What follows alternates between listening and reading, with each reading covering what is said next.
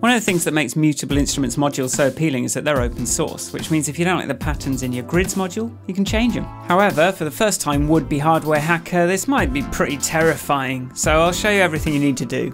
My name's Michael Forrest, and this is Leaving the Laptop, a series about playing live electronic music without using a laptop. Here's what I'm using. 1. A computer. 2. A Mutable Instruments module. I'll go into a little bit of detail on changing the patterns in grids, but most of this is going to be the same for any of the Mutable modules. And then 3, you need an AVR ISP Mark II USB programmer. You can get these on Amazon. If you follow the link in the description, Jeff Bezos will give me like 10p, so, you know, do that. So let's go to the Mutable website, and if we click down here, we can see the open source info. We can look at the source code. Here's grids. But how do we work on this code? That's what the Toolchain is for. Building this source code means downloading loads of libraries and other bits of code that are needed to make it all work together, and setting this up yourself can be really difficult. You can lose days of your life, and it's not fun. That's why Emily has kindly provided a build environment which sets this all up automatically. But to use that build environment, we need to download a couple of things first. First, make sure you've got Git. Git is a way that programmers organize their code. It lets you track every single change you make to a project, and it's going to come in really handy once we start hacking. It means if you make a mistake, you can easily rewind it and change it back.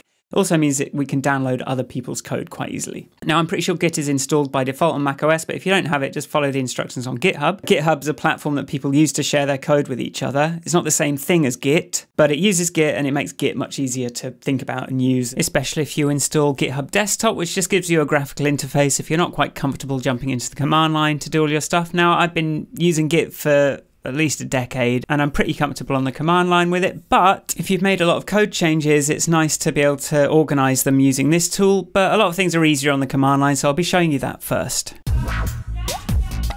So we'll download Mutable Dev environment like this. Open a terminal window, type git clone space, and then just paste in that URL from GitHub, and it'll be downloaded to your computer like that.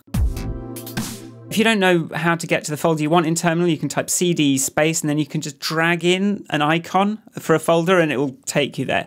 Or if you want to see where you are in Finder from the terminal, you can just type open space period, press enter, and it'll pop up the current window. Click through the links and download VirtualBox and the VirtualBox extension pack. VirtualBox is like a computer inside your computer, usually running a different operating system. So download these installers and jump through the hoops that macOS wants to get it working. So you can see I had to set up like some security stuff and then reinstall it, and then it worked the second time. And you'll need the extension pack so that you can connect to external hardware like the USB programmer that we're going to use to upload our code to the grids. Next, we'll download and install Vagrant. Vagrant is what uses the recipe provided by the Mutable Dev environment to create a properly configured virtual machine. So once you've got VirtualBox and Vagrant set up, you can just type Vagrant up, and this is going to set everything up for you.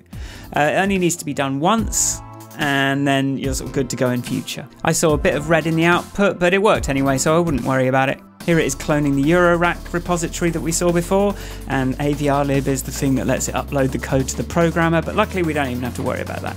We can just jump into the box with Vagrant SSH, and we're in that machine within a machine. So let's just see if we can do a build first, see if it works.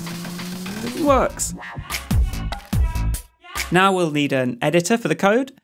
I like Visual Studio Code at the moment. You can download it for free here. I'll put all these links in a blog post, so check the description. Once VS Code is installed, we can open our project and look at the files. So now we're ready. We can plug in the programmer and start hacking. The patterns in grids are stored as these sequences of numbers, and you could easily edit this sequence in the C code, the CC files, but you're supposed to edit this in a Python file, which then generates that C code that you want. And the idea of that is just to keep the data separate from the way that data is interpreted, but it's still not clear how these numbers turn into beats. In my earlier video, I showed how there is an array for each pattern, and then there are 3 groups of 32 steps for each pattern, and that's usually used for kicks, snares, and hi-hats. So for this video, I thought I'd actually throw together a sequencer that lets you play with this data in the browser. So just go to goodtohear.co.uk/tools/grids-sequencer, and you can try different numbers and hear what the beat actually sounds like. And I haven't made knobs or anything, but you can edit these numbers and that sets the thresholds and the probabilities in the same way that the knobs on the hardware do, and you can just hear how it will behave in different circumstances. It won't preview the mixing, crossfading between the rhythms that Grids does, but it's, you know, it's good for now. So now we can just try some different numbers out in the browser and make a pattern, and then once we've got something we like, we can just copy that and paste that back into the Python file. Here's the build command on the Mutable website, so just copy that, paste it in, and that's what builds it. But I think the resources we have to build separately. So if we can go resources, and that's going to rebuild that file. And then to upload, it's going to be the same thing, but you go upload. And this is basically your development workflow now. You make a change and then you run that command again and it will upload it to the device and you'll see if it worked.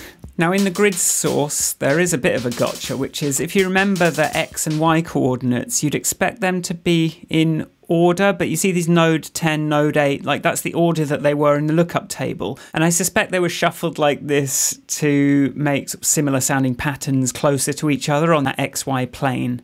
We kind of want node 0 to be the first one, so what I'm going to do here is just try and, like, as safely as possible, switch around each so that we get like node 0, 1, 2, 3, 4 in the right order, so that when we turn the X knob to 0 and turn the Y knob, then we get those first 5 nodes as expected.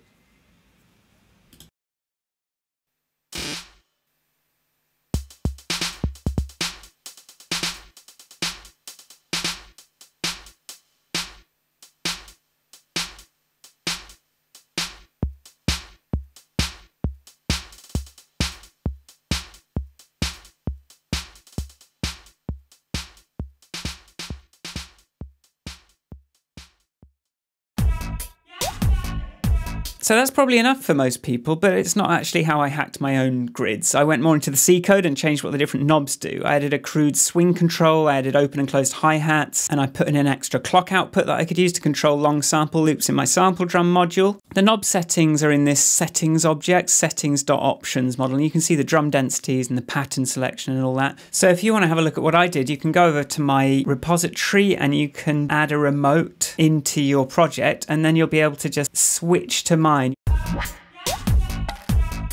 So now you just need a sticker that says hacked and you've graduated from Mutable Instrument Hacker Beginners Academy version 0.1.0 course module. You're winning! So be sure and let me know how you get on in the comments below. And if you like the video, click the like button. And I've got a Patreon and a donation link in the description if you are feeling the gratitude and the love. So good luck and happy hacking!